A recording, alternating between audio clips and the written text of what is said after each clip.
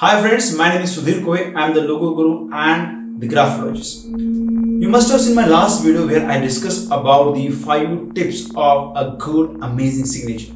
And in this video, I am going to continue the same process wherein I am going to make your knowledge more strong, more better in case of signatures. Since last 14 years,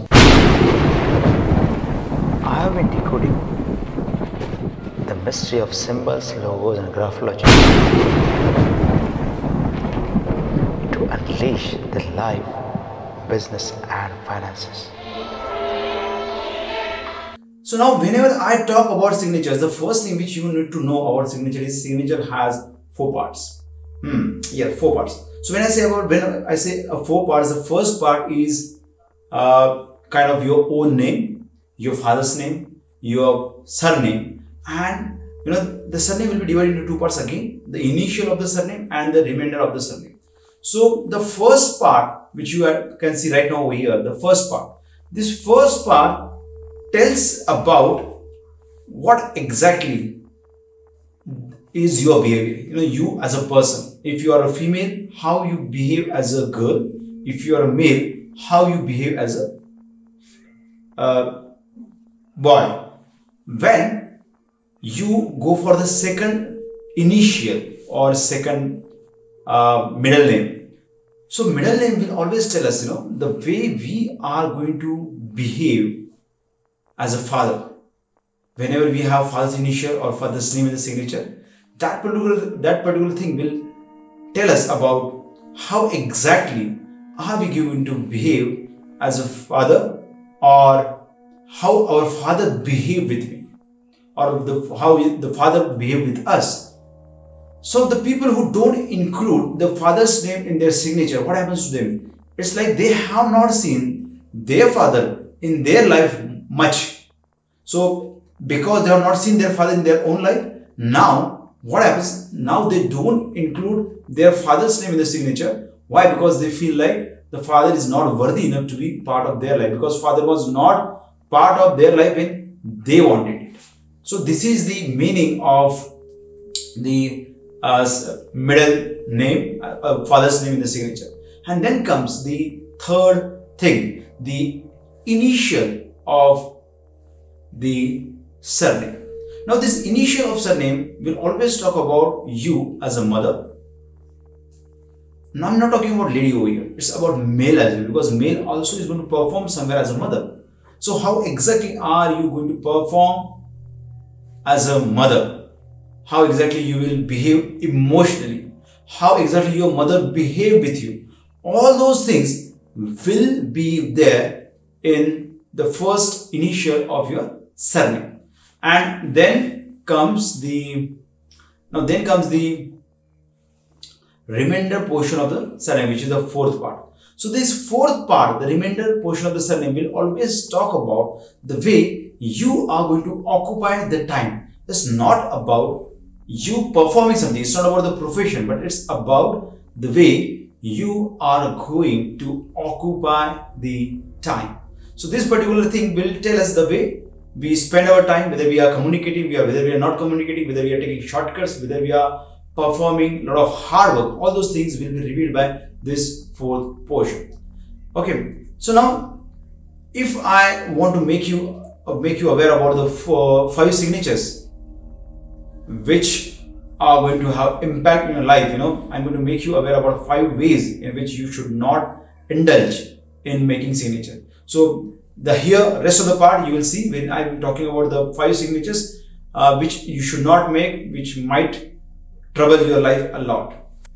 So friend, as we discuss, I'm going to discuss now these 5 signatures with you. And as I told you in the previous part, this signature is getting divided into 4 parts, 1, 2, 3 and 4. So as I told you, 1 being the boy, 2 being the father, 3 being the lady, and 4 being the occupation of time. So now if you observe the first signature, what is happening in the first signature? The S is getting overlapped by the L. And what happens when a L, the father's initial, is bigger and it is getting overlapped on S? Now the father the fatherly behavior, the fatherly emotions, boss emotions, all those things will be dominating towards the S. So now the S, the person boy will always find it difficult to express his emotions. So as a father, this person will express his emotions, but as a boy, he will always get dominated by the fatherly figures. So it's difficult for this particular person to talk to bosses, to express his desires, wish, or imagination or ideas in front of the father. Now if you go and analyze the second type of signature, now what is happening in the second type of signature is like dot.